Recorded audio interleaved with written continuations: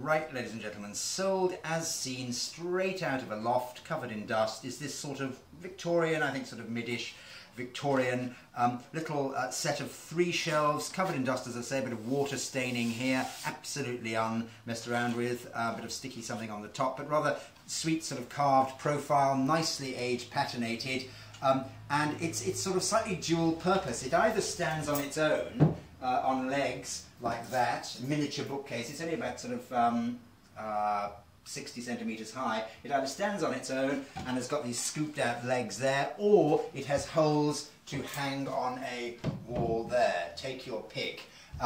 Buyer collects strictly, no postage, no couriers, in London E1, Spitalfields.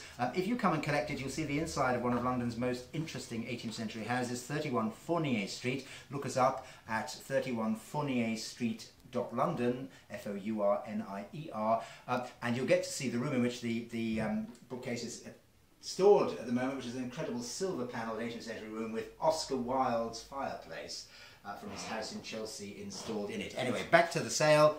Distressed and rather age-worn but rather handsome rustic wall book shelf or all-purpose shelf. Thanks so much. Bye.